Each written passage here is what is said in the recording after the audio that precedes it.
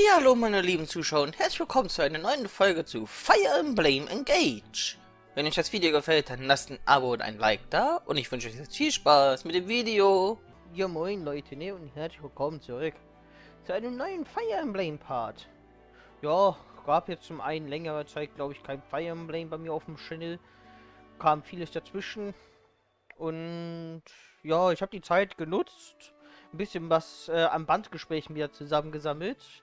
Die seht ihr auch gleich, aber vorher bei der Grotte. Unser kleines Haustier hier. Ich habe diese Bindung jetzt endlich mal fast durch. Also, dass die einmal so einen ganzen Kreis hat. Wir haben maximal. Ich will wissen, ob irgendwas jetzt passiert.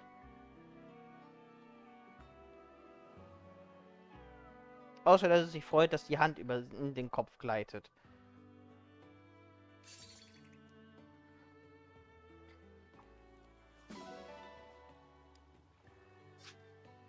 Okay, offenbar passiert nichts, wenn das voll ist. Gut zu wissen. Des Weiteren, etwas, das ich gesehen habe, als ich hier so ein bisschen rumspaziert bin. Ich muss gerade nur den Ort finden. Zidal hat ein Geschäft aufgemacht. Es ist nur abends verfügbar, aber ich kann mir hier jetzt Karten lesen lassen. Ja, das wollte ich nur mal eben kurz erwähnt haben. Wir werden gleich mit dem Kapitel 16 loslegen, aber ihr kriegt jetzt erstmal Bandgespräche. Über mir ist natürlich wie immer ein Zeitstempel, wenn ihr die Gespräche überspringen wollt. Und wir sehen uns dann gleich im Kapitel wieder. I see you're staring at me again, Divine One. I was. Again. Sorry, I just can't help it. You know I don't mind. It's pretty neat, in fact. That said, I can think of better ways for you to feel good than just admiring my confidence. Such as? 100 laps around the Somniel. Like, running? Even I get stressed sometimes. And when I do, I always go for a run. As long as I'm running, my mind is empty. It's like I'm sweating out all my troubles. Huh. Still, are 100 laps really necessary? In my experience, yes. Anything less runs the risk of a few stray, lingering doubts. So, how about it? You interested? Yes. I think. Great! Let's get started. You mean now? No time like the present. Do you want to get confident or not? I hadn't planned on running 100 laps today, but I guess it's worth a try. You're on, Etier. Let's go for a run! Now you're talking!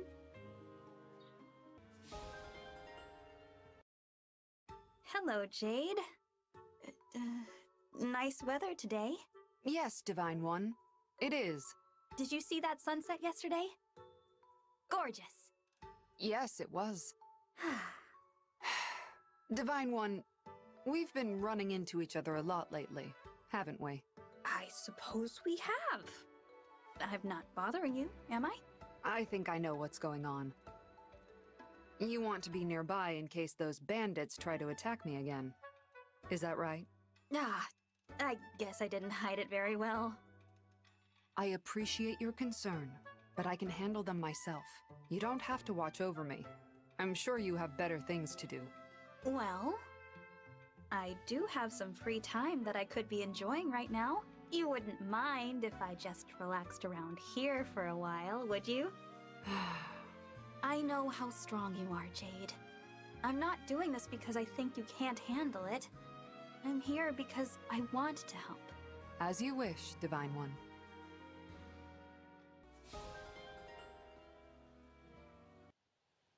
Hey, Divine One! What do you think? Of what? Come on! Am I cute? Sweet? Charming? Use your words! Sure, you're cute enough. Just like always. That's all you have to say?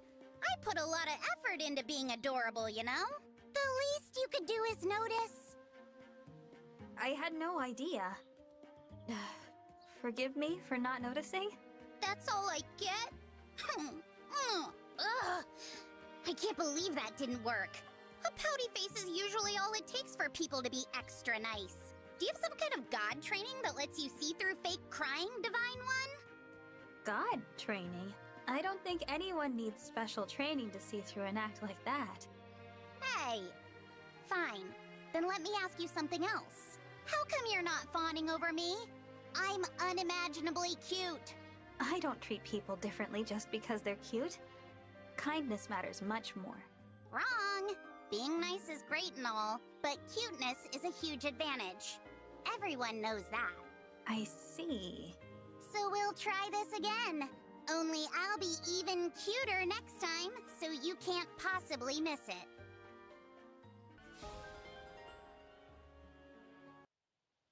Looks like it's the two of us on serving duty again today. Looks like it. Ooh, we get steak today. It looks so delicious. Gather around, everyone. Bring your rice and line up. Wait, why are you calling everyone? We serve people one at a time. Huh? But we have to fill up on the smell first. Fill up on what? What are you talking about? The steak smell, of course. You've got to eat your rice while you can smell the steak grilling. That's how you get full. Huh? Come on, Boucheron. You're a grown-up. You should know all this by now. Is this some Brodian custom? No. This is how people eat all over the world. Says who? My family back home, and everyone else in the village for that matter. Lapis, I don't think anyone else does that. Not anywhere in the world. Nuh-uh. You're not fooling me again. No, I'm not joking. I mean it. Really? You're not just teasing me? Because that would be really rude. Once again, I'm completely serious. You're right. Silly me. I guess I got a little mixed up again. Whereas for me, certain things are becoming clearer.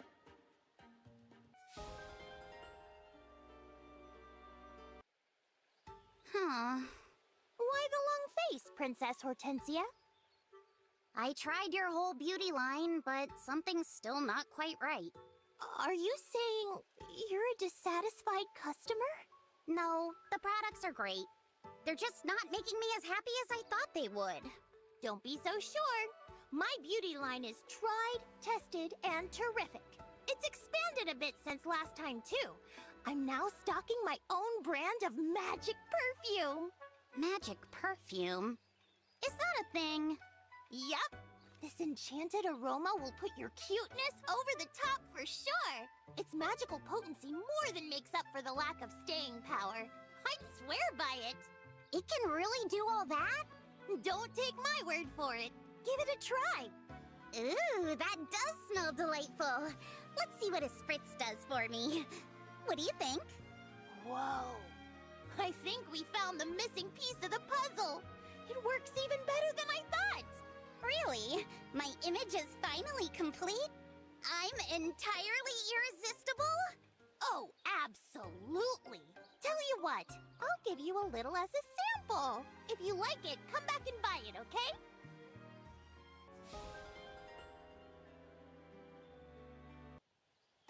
Louis, were you watching me again? Indeed I was. You and your whole coterie of ladies. The sight of you all together pleased me to no end. The way you talk, it sounds like you were taking in fine art at a gallery. To me, there is no greater art. The finest galleries fall far short by comparison. There are so many subtleties and nuances to be seen that I could do so all day. That's really the whole reason you do it. It's no different than appreciating a beautiful landscape. I sit quietly and let it soothe me. I see no harm in people watching, and I'm sure you of all people must agree. Yeah, when you put it that way, I guess I do. I've seen the way you drop everything to moon over any especially picturesque scenes. Like a princess and her knight, a prince and his servant. Oh, or a Pegasus and a maiden. So many lovely scenes straight out of a fairy tale. I adore them all. You and I are kindred spirits in that respect. Here's an idea. Why don't you and I have a little viewing party sometime? We can stand at a remove and point out scenes that catch our respective eyes. That sounds like fun. I'm game if you are.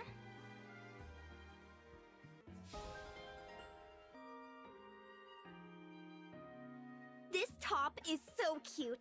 I can't even handle it. Oh, and that red skirt is really chic. Oh no, this place has accessories too. Well, goodbye, Money. It was nice knowing you. Tell me about it. I have to stop myself from snapping up everything in the store. Princess Tamara, what are you doing here?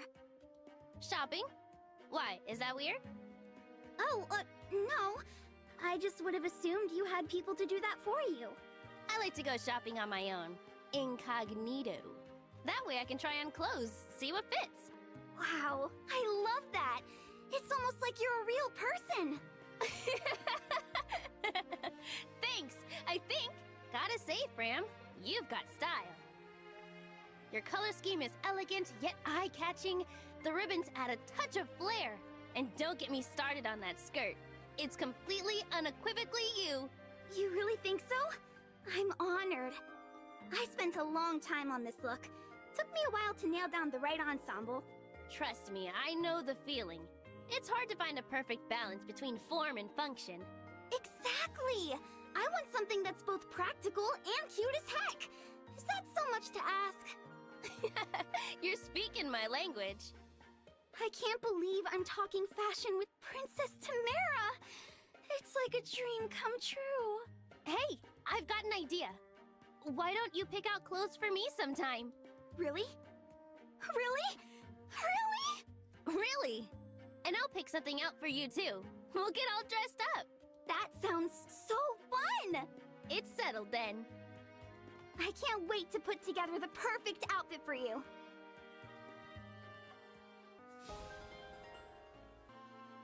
Oh, Professor. Sorry. I know I'm not one of your students. I just wanted to see how it felt. I don't mind. It's what most everyone called me, after all.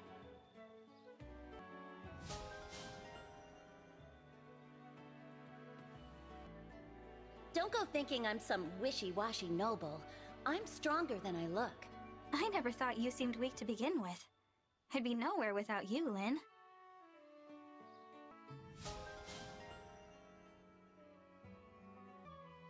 I saw you picking plants after that last battle, Lapis.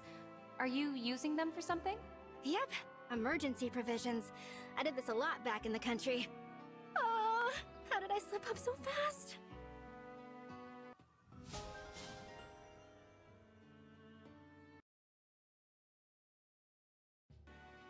With Emblem Corrin added to our ranks, each country's rings have been collected. Right. No more rings in the wild. Between us and Sombron, they've all been taken. Let's consider the situation. There are 5 emblems on our side. Lynn, Lucina, Ike, Byleth, and now Corrin. Meanwhile, the Fell Dragon's got 7 in his grubby claws. Most of them are old allies. Marth, Sigurd, Celica, Micaiah, Leaf, and Roy. As well as another emblem ring his forces stole from Lethos, the Azure Twins. Together, all 12? We will need to face the enemy directly. Are you proposing we invade Elusia? Returning to Elusia already? Yeah, that's gotta be complicated. Indeed. But that aside, invading Elusia now would be a mistake. They have a clear advantage. 7 emblems to our 5. The worst case scenario is that they steal more of our rings. That's what concerns me. If that happens, we can abandon all hope of defeating the Fell Dragon. But the longer we wait to attack, the more likely it is they'll attack us. It's best that we strike first. One never wants to be on the wrong end of an ambush. But we're not ready to take the offensive. Rockin' a hard place, huh? Pardon the interruption. Vander, what is it? Word from the port of Solm. A number of warships were spotted on the horizon. Judging from the crests on their sails, they appear to be Elusian vessels. They're attacking the Queendom again? No. In fact, the fleet sails toward Firene. My kingdom. We'd better take a look for ourselves. Let's head to the Azure Coast.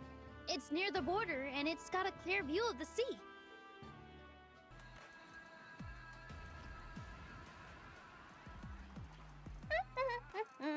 Smooth this rate, we'll be the first ones in Firene. It would seem so. Wonder why Zephia told us to go ahead. Our orders are to kill everyone we see, right? With this kind of head start, think of the body count we can get. We'll be heroes! Seems like Zephia's really taken a shine to us, don't you think, Mavir? I do not particularly care.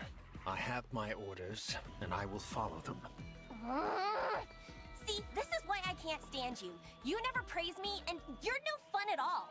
I thought Chris was bad. At least he's not the boringest man in the world. Lady Marnie, Sir Mavir. You got something to report? 2 soldiers have deserted the fleet. Perhaps they had reservations about the current strategy. Whatever. Leave them be. We'll catch up later and beat the daylights out of them. But they took an emblem ring. What? Explain. As a precaution, we kept each ring on a separate ship in the fleet. These soldiers attacked the guard on watch and stole the ring of the Azure Twins. Warships are already in pursuit. We will take chase as well. The ring must be returned at any cost. These soldiers, what are their names? Rosado and Goldmary. Princess Hortensia's retainers? I thought those two were behaving themselves lately. No longer, it seems. Do we know where they went? They were headed to Solm by Wyvern. All right. Turn this ship around. Take us to the coast of Solm. Ugh! And we were in the lead. Those two are in heaps of trouble. We're in Solm now. I think it's safe to say we lost them. Perhaps we should pause for a moment then. I'm sure your wyvern needs to rest her wings. Good idea. Let's take a breather and then start looking for Hortensia. We have to make sure she gets the ring of the Azure Twins. Indeed. Aha! There they are! Let's seize them! Is a few minutes rest really too much to ask? Let's get out of here, Goldmary. That's an Elusian fleet, all right. And it does look to be headed toward Firene. We have to get there before they do. That'd be nice, but look. We've got Elusian soldiers on the beach. You want to attack again, huh? I'll give you a good old-fashioned Solmic welcome. That's not enough troops for an invasion. It looks more like a search party. Divine One! There's a wyvern coming this way! They must have spotted us. Everyone, at the ready! Hold on! Rosado? Goldmary! Huh?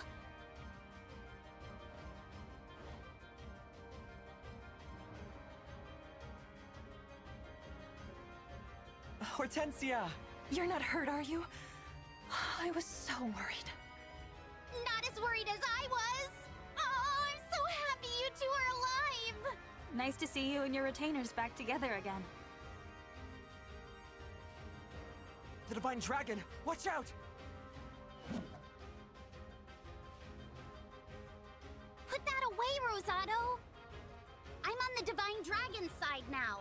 My sister is too. Princess Ivy as well? Psst.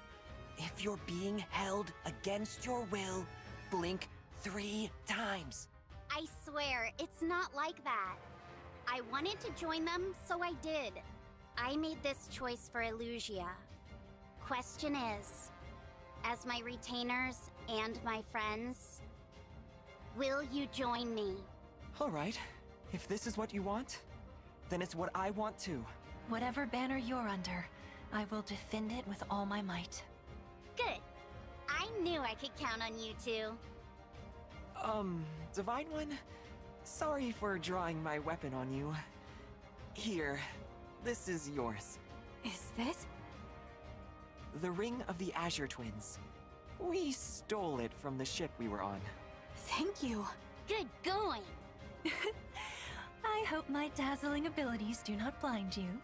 This is just what we needed. Restore calm! Emblem of the Sacred!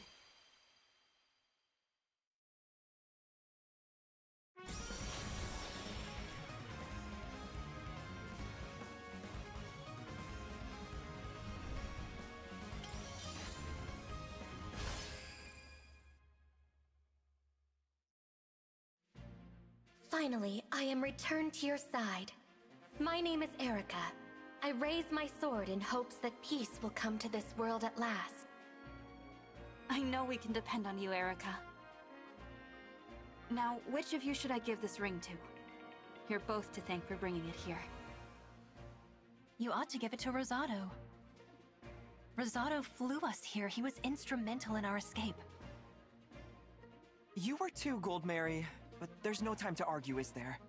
Lend me the ring and I promise I'll do my part. It's settled. Here you are, Rosado. Finally! This is where those thieves ran off to, right? By all accounts, yes. Now we sniff them out.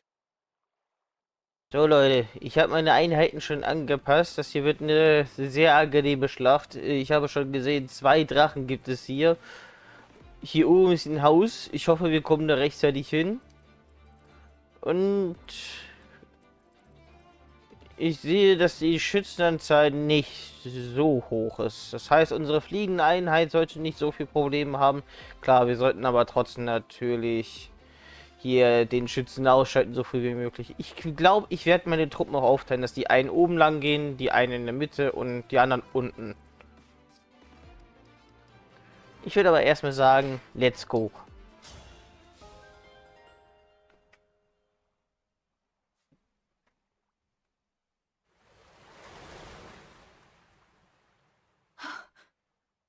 Moments ago, the beach was dry, and now the water is up to my ankles. The tide here seems to rise and fall at a moment's notice. Try to keep me on dry land, will you? I'd hate to be stuck tromping around in the water. Das klingt angenehm.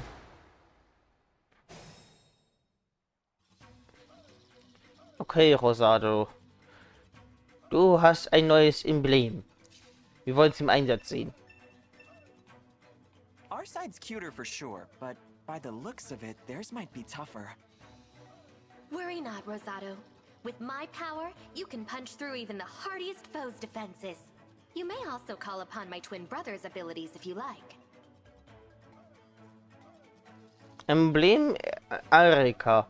Emblem Erica kann im Kampf ihr Zwillingsbruder Ephraim einwechseln und sich so unterschiedliche Situationen anpassen.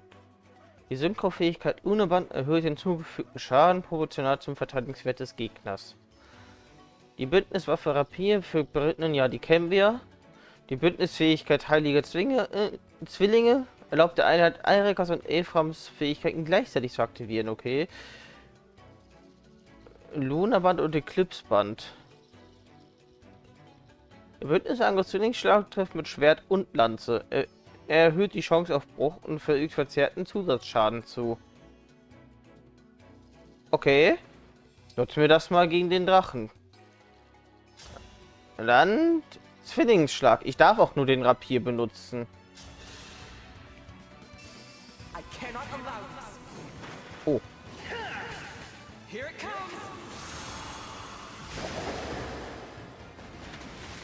Der sieht krass aus.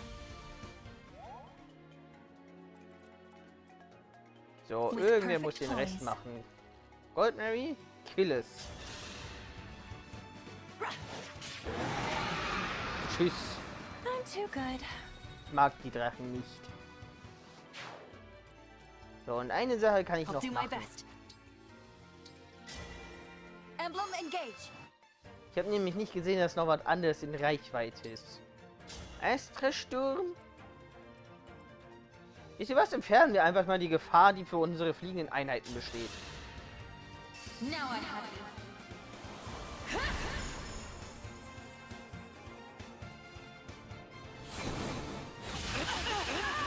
Ich liebe diese Säulen-Kampfmusik, ne? Ich liebe sie einfach. So, und jetzt kann ich erstmal nichts tun, aber ich verteile meine Truppen schon mal. So, ich konnte jetzt nicht viel in der ersten Runde machen. Ach ja, Anne hat jetzt eine neue Bündniswaffe. Nämlich Urwan. Das hat noch mal ein bisschen mehr Power als der Hammer. Und ich habe natürlich die Ultratechnik schon mal in Auftrag gegeben. Das A4. Das wird jetzt lustig. Oh, das Wasser ist weg.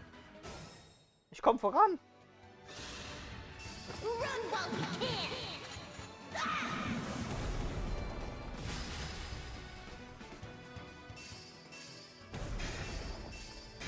Oh, guter Schaden.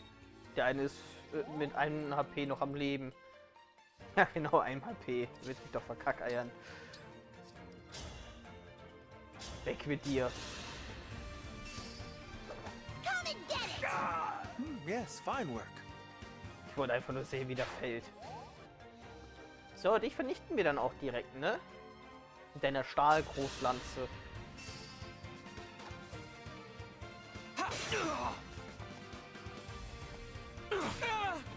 Übrigens ist es schön zu sehen, dass die offenbar das Haus da oben in Ruhe lassen. Weil die hätten die Möglichkeit gehabt, das jetzt kaputt zu machen, aber haben sie nicht. Ich habe Hortensia übrigens mal den Emblemring von Korn gegeben. So, weg mit dir, mit deiner Starbucks. Kann sich eh nicht wehren.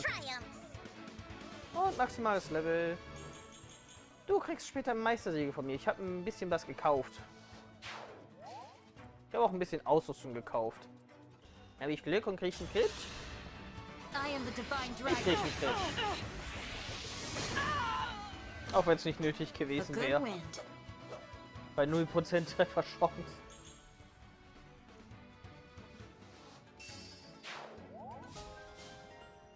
Und Band Level 6. Und tschüss.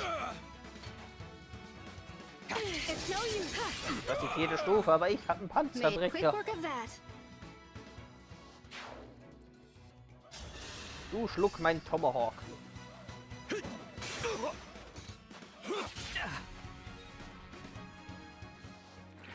Ja, zu Rosados Schutz mache ich mal hier die Doppelgänger hin.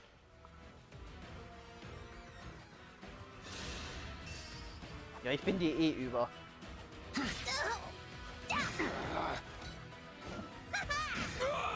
Die Axt sieht so geil aus.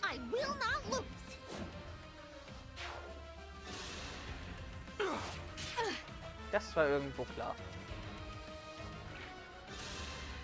Ja genau, geht auf die Doppelgänger los. Können sie auch meinetwegen ruhig kaputt machen.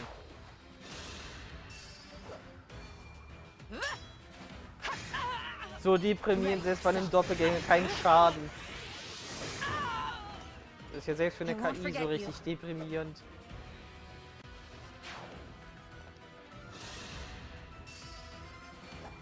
Du triffst doch niemals. Du kommst nicht mal zum Angriff. I had to stop you.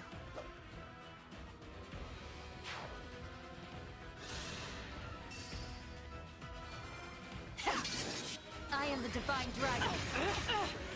Ist heute Crit-Tag? Ich mach nur Crits. Also ich beschwere mich nicht. Aber irgendwie verdächtig.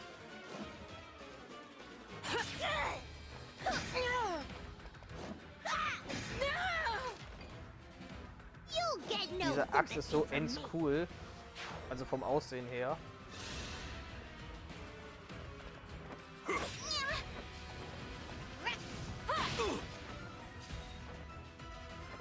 Autschen.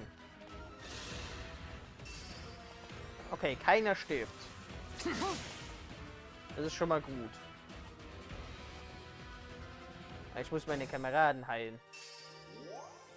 Drachenader, Beischandsader. Dann seht ihr sie mal. In diesen grünen Feldern, das ist eine Ader, also je nachdem, was für ein Feld man hat, offenbar anders bei Corin.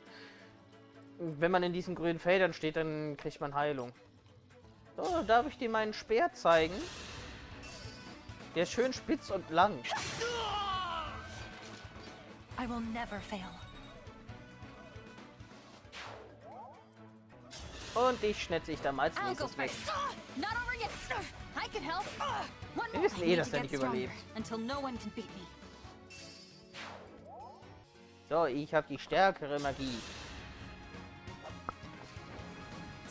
Machst eh kein Damage. Aber ich mache Schaden.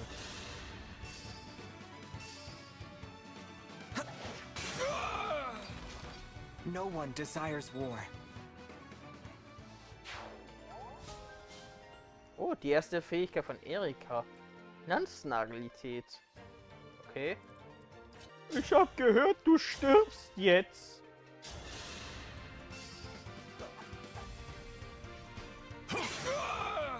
My apologies.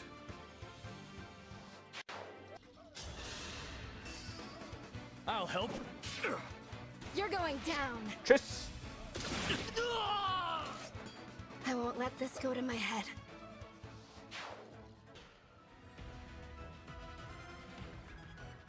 Da passiert nichts. Oh, das Wasser ist wieder da. Warum ist das Wasser wieder da? Ich konnte die Runde kaum was machen. Der Drache, der merkt mich nicht. Du hast 7% Trefferchance und hast trotzdem erwischt. So einen Lack hätte ich gern. So. Lend me your strength. Ich weiß, wem ich den Astra-Sturm gebe. As if I'd lose. Den scheiß Drachen. This is it.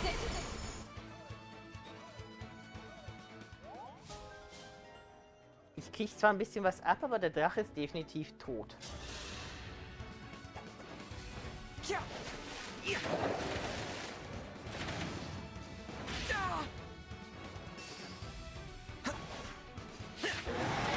Und weg.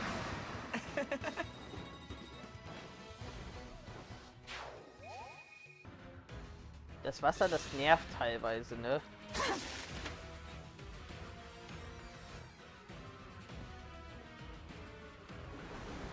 Ah, es ist wieder weg. Ja, hinter mir sind irgendwie Einheiten aufgetaucht. Sayonara. Made quick work of that. Komm, bitte triff. My turn. Danke. And so, the knight claimed victory. Du kommst nicht zum Angriff. This will hurt. Sag ich doch. So, ich mach die mit einem Langbogen fertig. May I assist? Get one free. I can still do more. Du hast eh keine Chance. Allow me.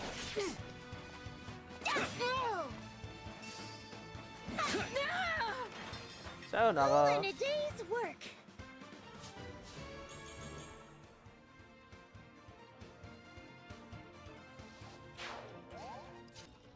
So, Elfenlicht. Ich brenne nicht weg. Verschwinde aus meinem Weg. Looks like I win. Leute, ich weiß, dass die volles Level hat. Du hast keine Chance.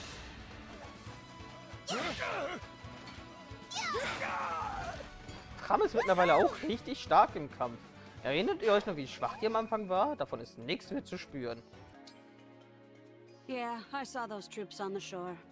Be careful, all right? And take this. Might help. Erholung, danke.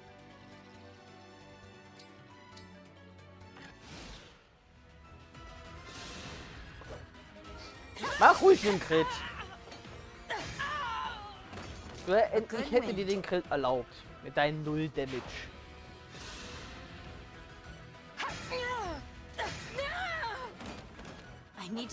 Diese Großwaffen, ne, beziehungsweise Stahlwaffen. Also Stahlklingen. Die helfen einem überhaupt nicht. Was that sufficient? Die sind eine gute Abwehr, aber kein guter Angriff. Alter, wir brauchen uns das nicht angucken, du stirbst doch sowieso.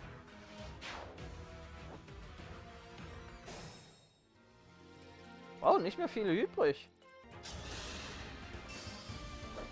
Ein Silberschwert und trotzdem kein Damage.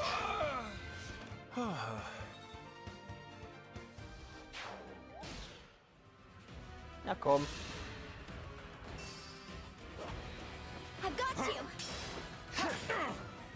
Kein Damage.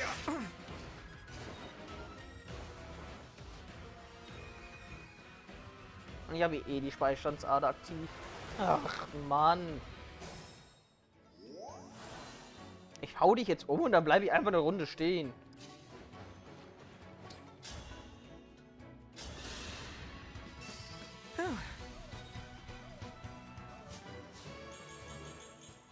für ein Ritter Level 4. Okay. Wir sind ein bisschen vorangekommen. Mani greift an. Came here to hunt a couple thieves. What are you punks doing here? Ihr seid die Verrückten.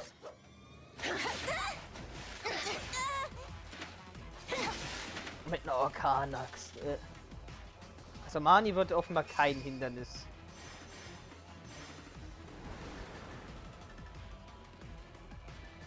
Ach, da kommen zwei geflügelte Ritter noch.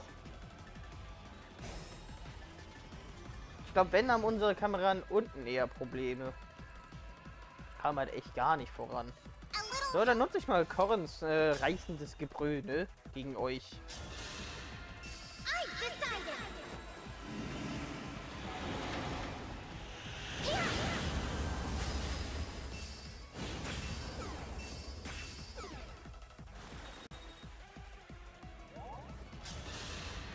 Mach ich dich zuerst fertig.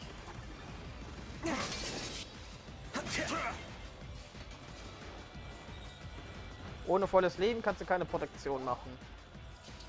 Das heißt, ich kann Mani jetzt einmal vernichten mit Panzerbrecher.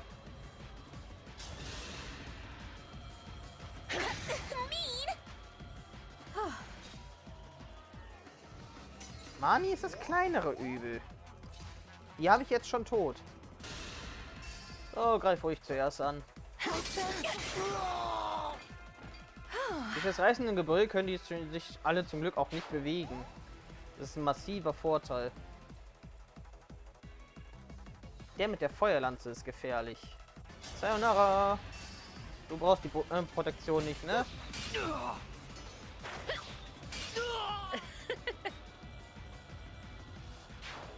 So, bereit für ein Bündnis? Ich habe gehört, dich vernichte ich jetzt mit meinem Adelsrapier. Oh ja, ich vernichte dich.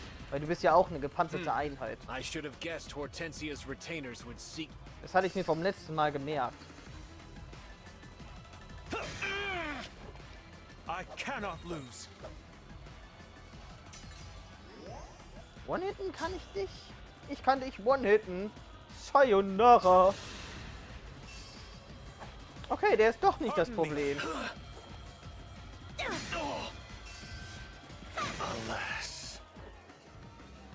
Ich habe gedacht, der wäre ein viel größeres Problem, aber ich habe ihn einfach instant gekillt. Das war einfacher als gedacht. Ich habe Geister halten, erhöht Magiedauer auf um 2. Und Axtkraft 3 für Anna. Oh, jetzt brauche ich eigentlich nur die Runde abwarten und dann kann ich Mani vernichten. Ja, greif mich an! Greif deinen Tod an!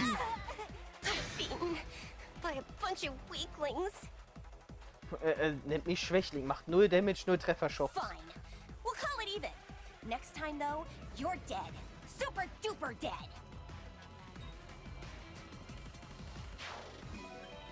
Danke für das Meistersiegel. The Illusian soldiers have fled. Marnie and Mavi are too. Now we can head to Firene. Yes, right away. If those ships made landfall, then my people are in danger. So, da stehen wir hier am Strand. Was gibt es denn hier für schöne Tiere zum Mitnehmen? Auch eine Katze. Etwas, was wir jetzt noch heute machen, ne? Ich finde, das ist nötig. Wir haben ein Meistersiegel bekommen. Hortensia, willst du mal dieses Meistersiegel nutzen? Du wirst offenbar zur Sleipnir-Reiterin. Herzlichen Glückwunsch.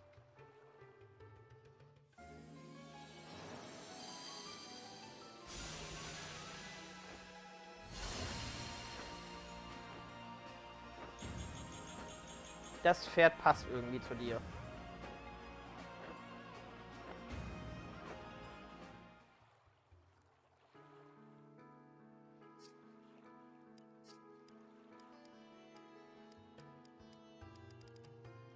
So, und Ivy kann auch direkt den Klassenwechsel machen. Sie wird zum Lindwurm.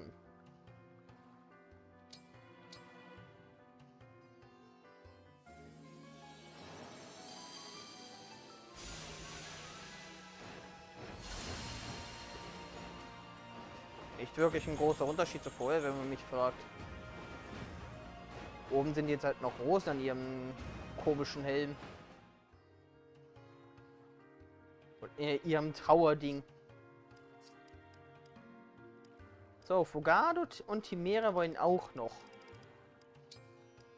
Chimera darf als nächstes. Sie wird zu Pikenierin.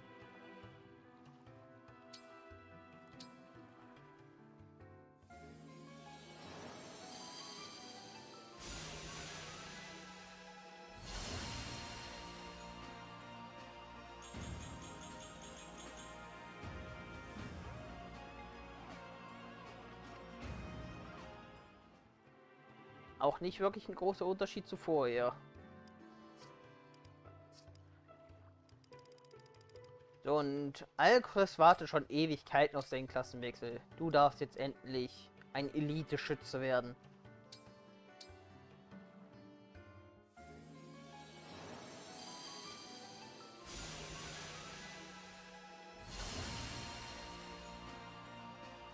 Okay, bei ihm hat sich das Outfit mal komplett gedreht.